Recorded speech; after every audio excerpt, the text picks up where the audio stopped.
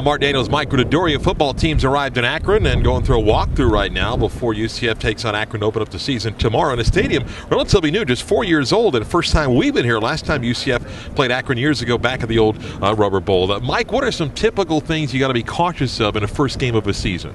Well, the first game of the season is always an important springboard going into the season, and for UCF versus the Zips here, they've had a tough time playing up here in Ohio. 2-5 overall, 0-3 here in Akron, and really they want to set the tempo for the season and an identity for the team.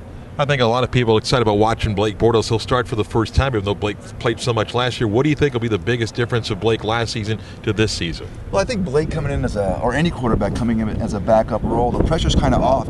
Well, now he's got to enter it as a starter, so he's got the weight of that on his shoulders. But I've seen Blake respond to a lot of difficult situations in the game of football last year. So I don't think going into this game as a starter is going to affect this kid. I've had a lot of opportunities to talk to him, and he walks with a certain confidence, and he's just the kind of quarterback that I think this team needs.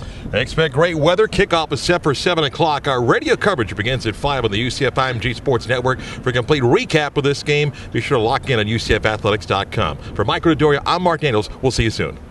What's up, Night fans? This is Brent Harvey. Come out September 15 as we take on FIU in packed Bright House Stadium.